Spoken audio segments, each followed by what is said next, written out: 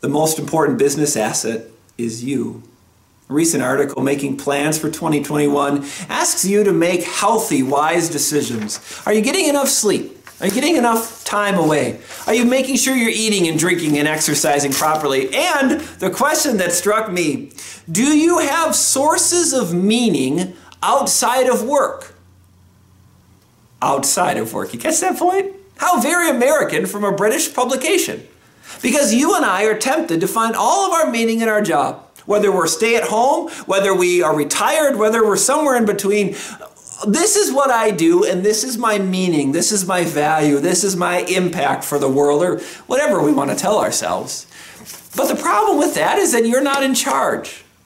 The problem with finding meaning and value in your work is that you're not always in charge of the complete product and process. Things fall apart often. Psalm 11, when the foundations are being destroyed, what can the righteous do? If you read that psalm, you see this kind of curious passage. We're not in charge of the foundations of our life. Sometimes they crumble. Sometimes they fall down. Sometimes life doesn't go according to plan. What can the righteous do? Nothing. When you read the psalm, it's not about you fixing it.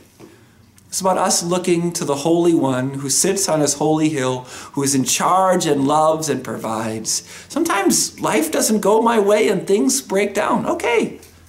My value is not found in what I can create. It's found in my Creator.